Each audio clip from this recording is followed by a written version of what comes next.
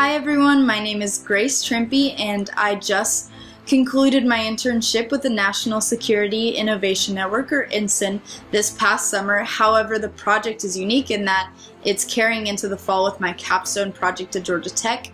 I worked with a team of 5 to address the unmet clinical needs of traumatic brain injury in service members. What I want to boil this program down to is 3 points that I really took from it, and that is relevance, connectedness, and support. So relevance. Every intern in the NSIN program had such an important project for the service members and for the nation as a whole.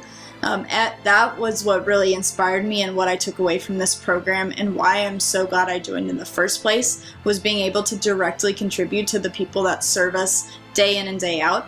Second, connectedness. NSIN did a great job of pulling everyone together through the summer over a virtual platform. We had people from all over the world, but we had weekly posts that we could contribute to each other and encourage each other in, and we met once a month. So I still felt like I came out of the summer with a great experience, getting to interact with a lot of people from around the world. And then finally, support. NSIN supported our team so much these past few months. We set a lofty goal to conduct field experiments at a military base, and actually just got back this past week. We could not have done it without NSIN support and encouragement throughout the summer into this fall. So I just want to say thank you for the experience that you've given me and my team. It's definitely an unforgettable one that I know we will carry with us throughout our careers.